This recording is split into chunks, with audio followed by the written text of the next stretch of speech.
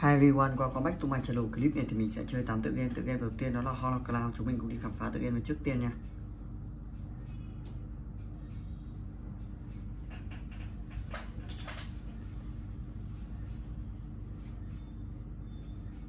New game chapter 1. Mình sẽ chơi chế độ baby. Trong tựa game này thì chúng ta tìm cách thoát ra khỏi cái ngôi nhà nơi mà có con hề canh giữ. Bây giờ thì mình sẽ đi tìm những cái món đồ vật để chúng ta hoàn thành nhiệm vụ trong tựa game này. Oh my gosh. Cấp lại nguồn điện cho ngôi nhà này. Rồi thì mình sẽ đi tìm một cái hòm y tế. Có thể làm theo chỉ dẫn trong tựa game. Nhiệm vụ của chúng ta tìm những cái món đồ vật gì tiếp theo thì nó sẽ hiện lên trên màn hình.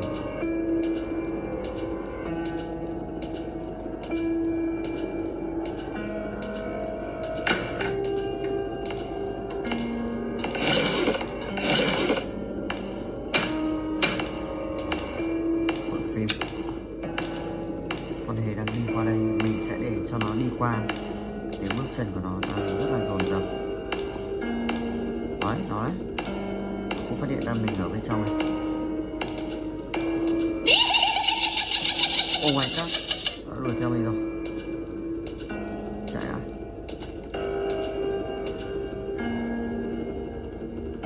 Sẽ đi lên tầng 2.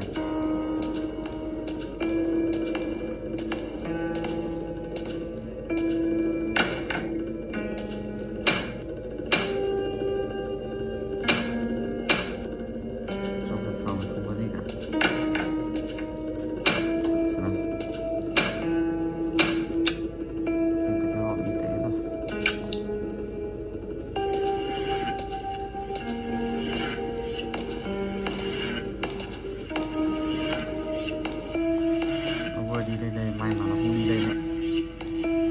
Phát hiện ra chúng ta.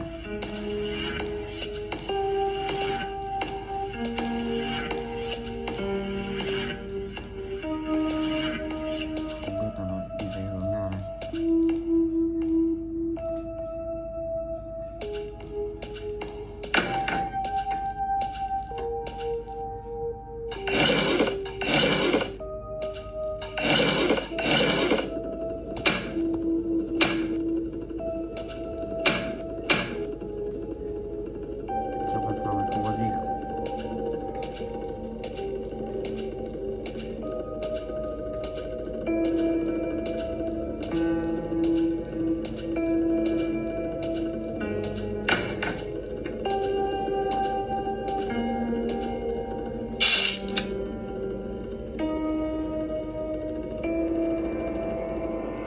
Sẽ bỏ qua phần đối thoại giữa nhân vật.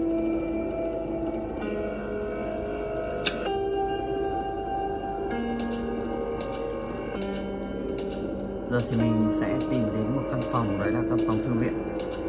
Sẽ dùng chiếc chìa khóa này để mở cửa căn phòng thư viện nó ra.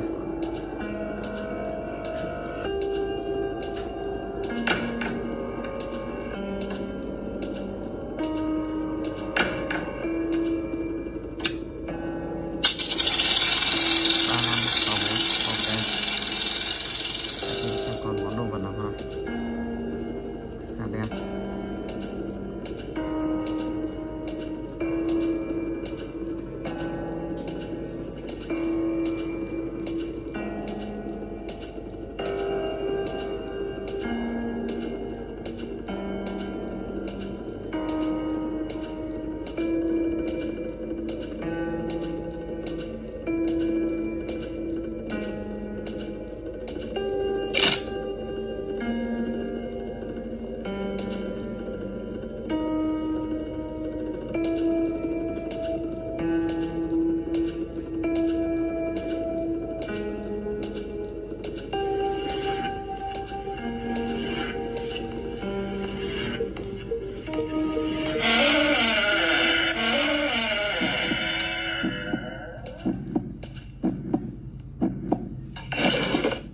Đây là hình ảnh của bưu điện Hà Nội, Tháp Rùa, Hoàn Kiếm.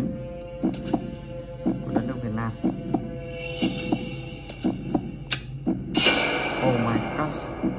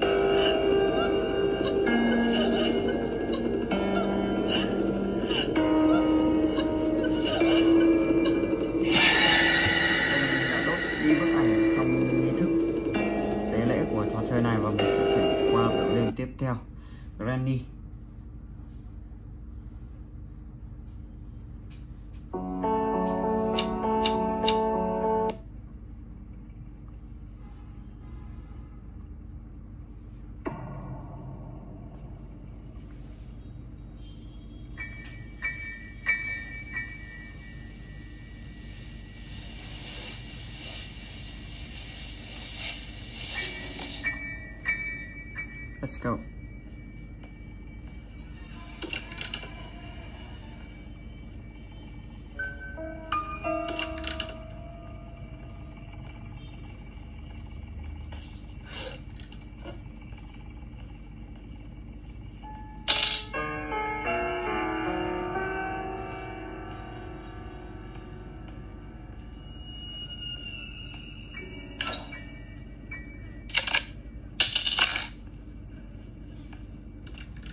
Mình sẽ đợi bà Branny đây và sẽ bắn cho bà ta một phát. Khi bà ta dính mũi tên này thì bà ta sẽ bị ngất đi trong vòng 2 phút.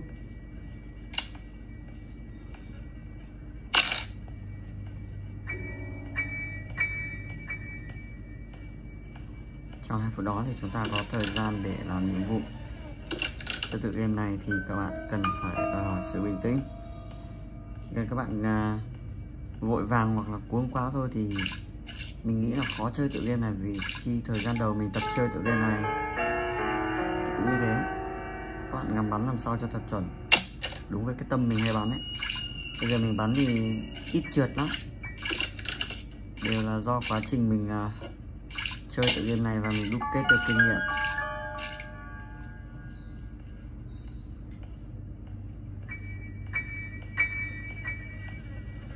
Chúng ta chỉ cần khéo léo một chút là sẽ hoàn thành tựa game này. Tựa game này thì nếu mà biết chơi rồi thì sẽ thực sự là dễ dàng. Vì biết chơi thì chúng ta bình tĩnh hơn. Các bạn mới chơi thì có vẻ nhìn thấy bà Branny là rất sợ, nhưng mình lúc đầu tiên cũng thế, nhìn thấy bà ta mình rất là sợ.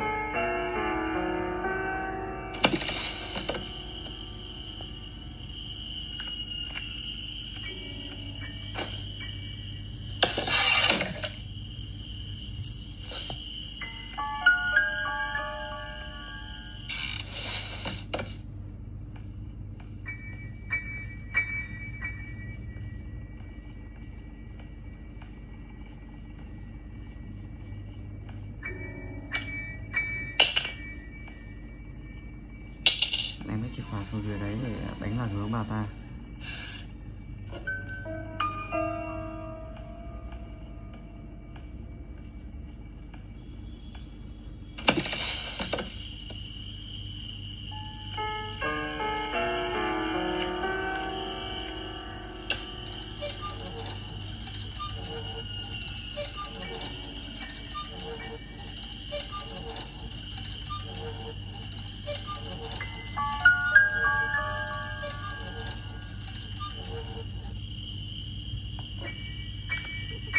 Mình sẽ đánh lạc hướng bà ta ra đây, mình sẽ rung chiếc chuông này. Bà ta sẽ mở cái cánh cửa này ra, đi ra bên này. Nhân cơ hội đó thì mình làm vào hướng này.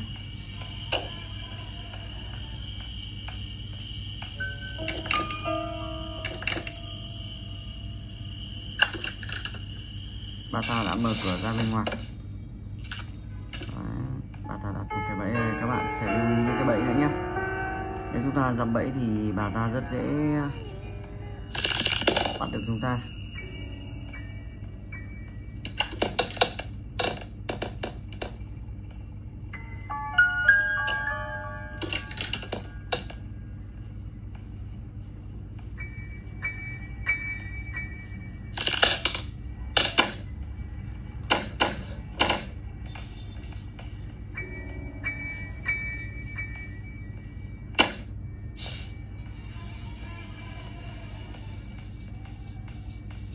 Ui, một cây gậy.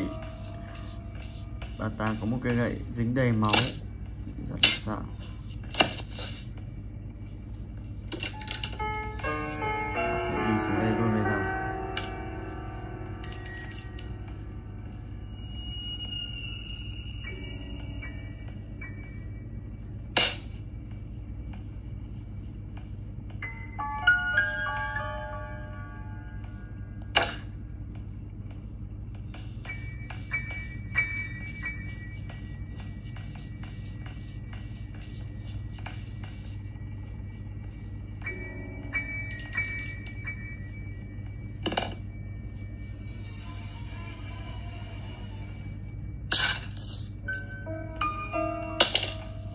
Ồ, và ta đặt hẳn 2 cái bẫy ở đây luôn nhi.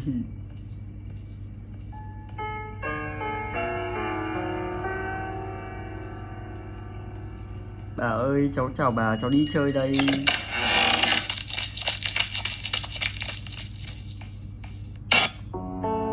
Mình đã hoàn thành tựa game Branny và mình sẽ chuyển sang tựa game tiếp theo.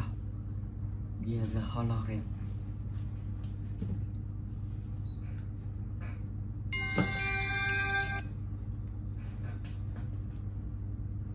Trong tựa game này thì chúng ta sẽ đi thu thập 20 cái bao.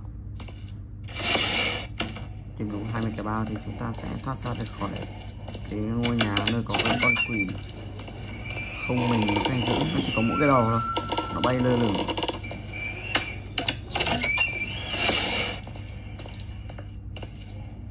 Ta nhặt thêm những cái mắt này. Mắt này giúp chúng ta soi xem con quỷ đấy nó đang ở đâu.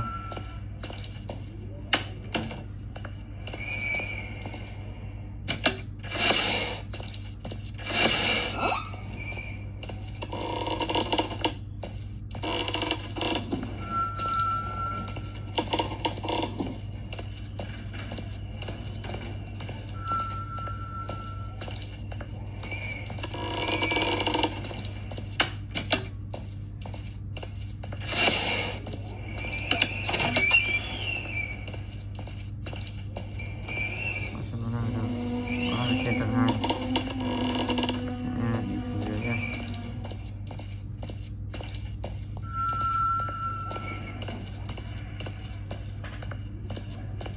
Đây thì mình đã thu thập được 7 cái bao. Bao thứ 8 này. 9.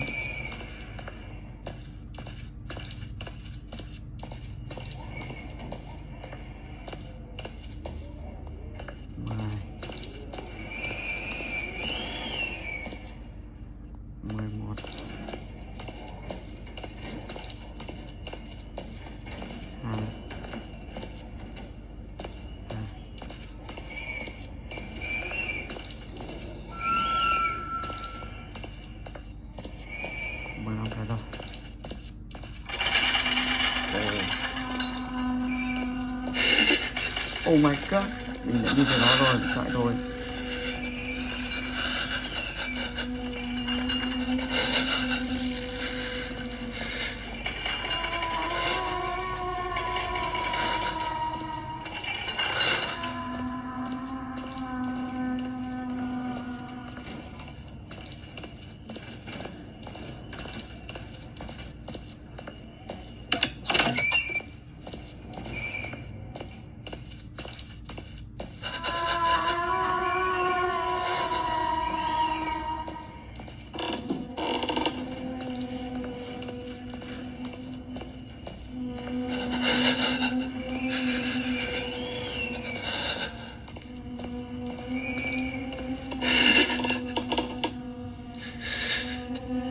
Nó đang ở ngay bên ngoài căn phòng này.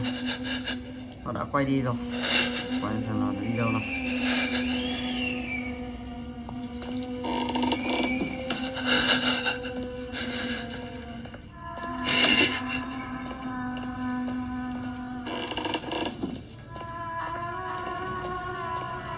Chúng ta đã thu thập đủ 20 cái bao.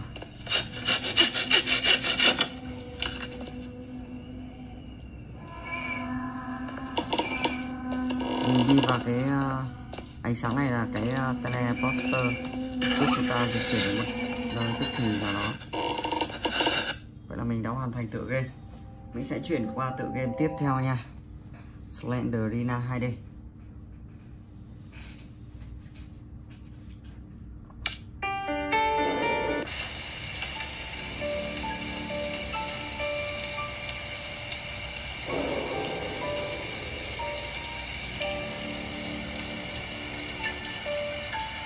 Go.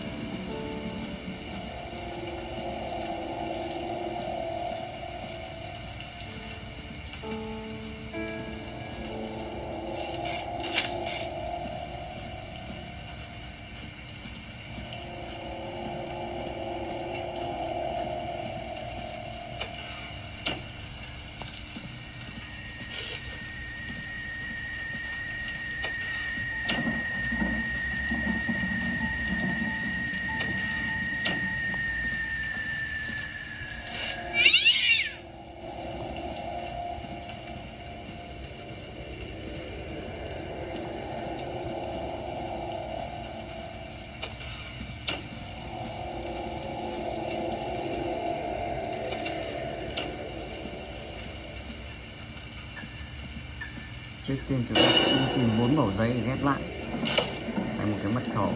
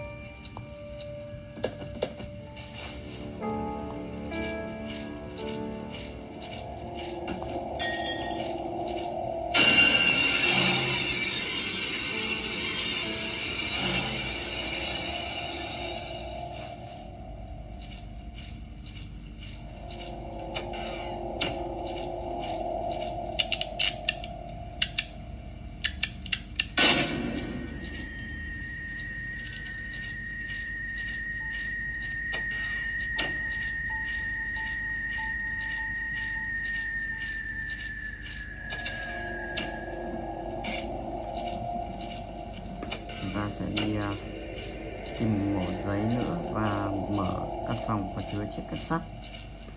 Sau thì đây cũng chiếc chìa khóa.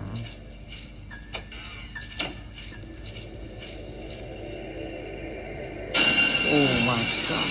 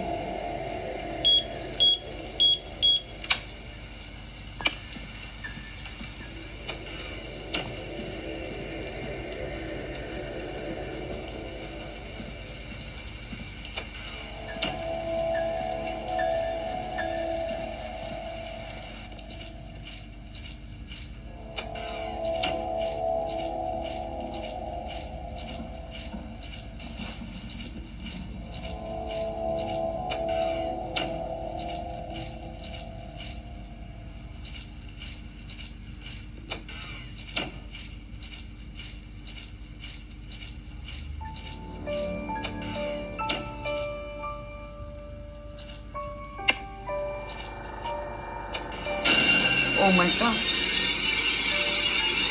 Rồi và mình sẽ chuyển qua tựa game tiếp theo nha. Sky Imposter.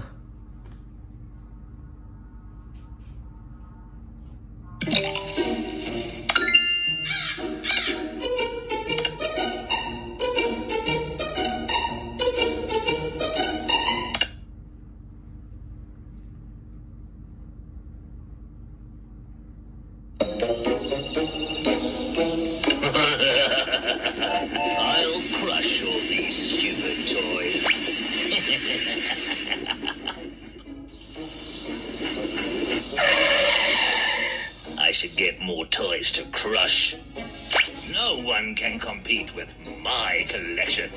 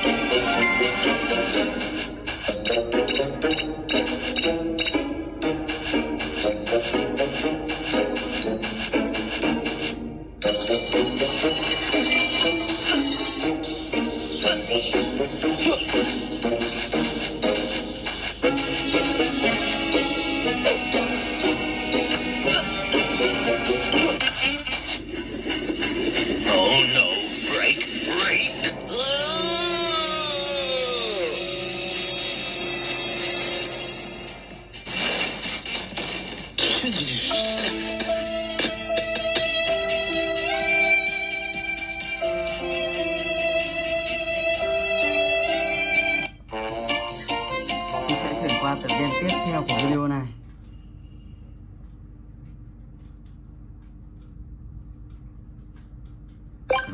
Branny, ok. Vậy thì đây là ngày thứ 33 thì đã xuất hiện trong một căn phòng.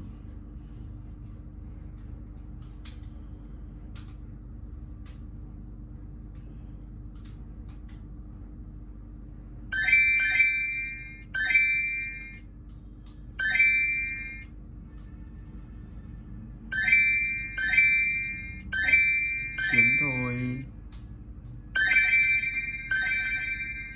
Bỏ lạc à? Thôi thả.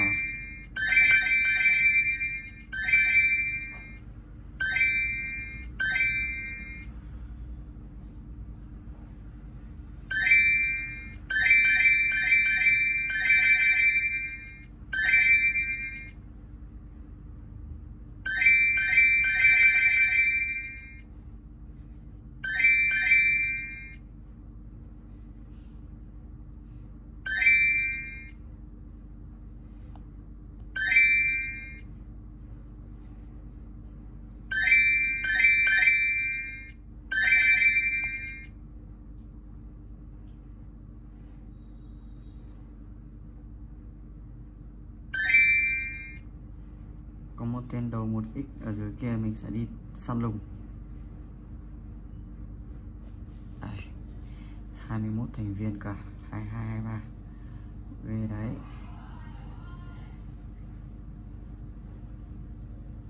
Chạy đâu?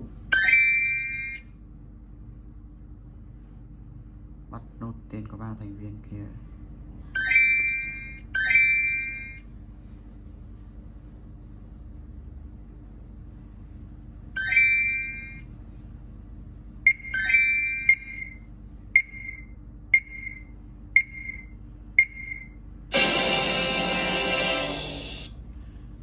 Mình sẽ chuyển qua tựa game tiếp theo nha.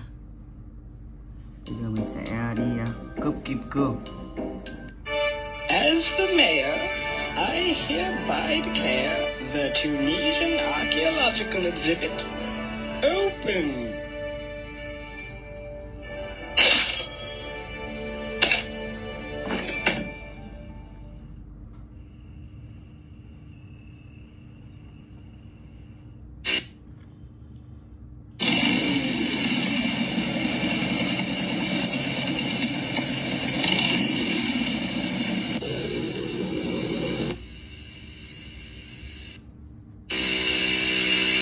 Vâng.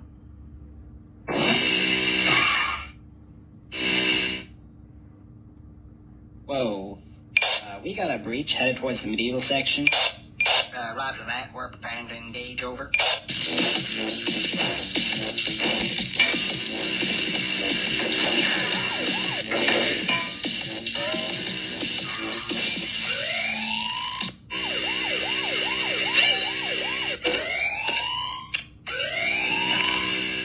And after that, they just up and arrested him. Whoa, really? Yeah, that's when I decided I should probably get a different job. I figured night guarding is much less dangerous than driving.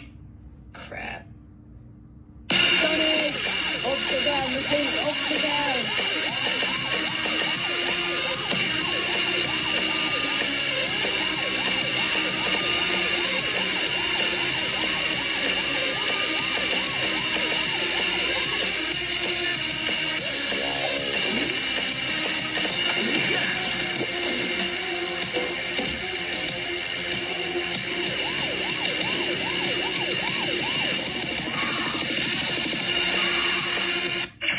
Sir, place your hands where I can see them. If you do not comply, I will be forced to fire upon.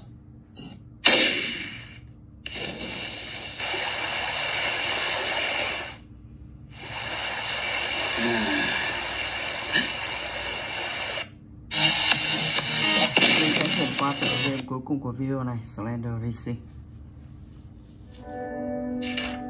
Trong tựa game này thì mình sẽ tìm thu thập những manh mối để thoát ra khỏi nơi này. Nơi này có Slenderman canh giữ. Chúng ta không nên nhìn vào ánh mắt của ông ta. Nếu nhìn vào ánh mắt của ông ta thì ta sẽ bị chiếm lấy linh hồn.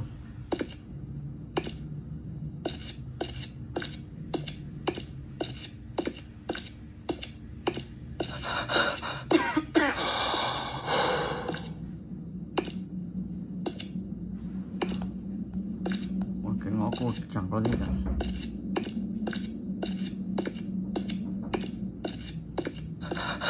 Mình sẽ đi sang phía bên kia.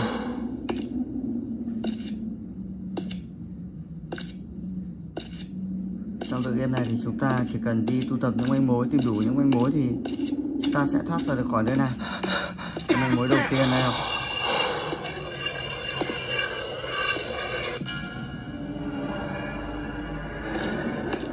tiếp tục nào.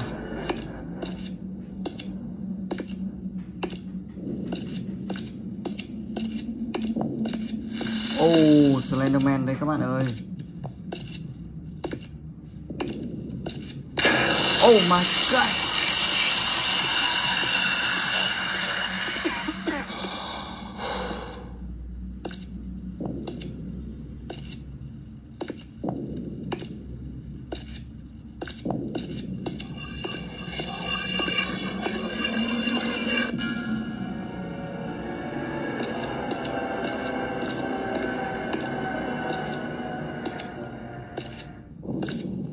Vừa rồi thiếu chút nữa thì hắn đã bắt lấy linh hồn của mình.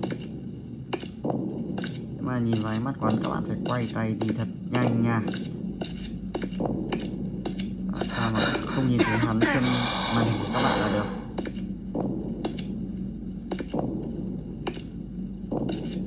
Tiếng trống rất là thôi thúc.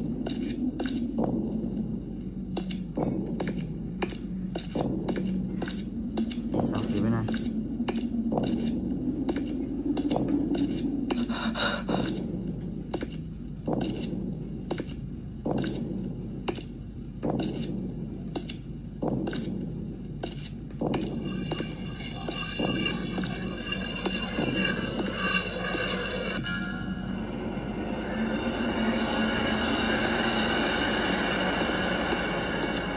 Các bạn cứ đi chung quanh cái map này. Oh, Slenderman. Đấy, các bạn nhìn thấy Slenderman là các bạn tránh và đừng nhìn vào ánh mắt của ông ta là được. Chúng ta đi thu thập những cái manh mối, tìm đủ những manh mối thì chúng ta sẽ chiến thắng trong tựa game này. Và video của mình sẽ được kết thúc tại đây. Cảm ơn các bạn đã quan tâm theo dõi. Nếu các bạn thấy hay, hãy like và subscribe, comment để lại ý kiến nha. Goodbye, see you again. Hẹn gặp lại. Bye bye.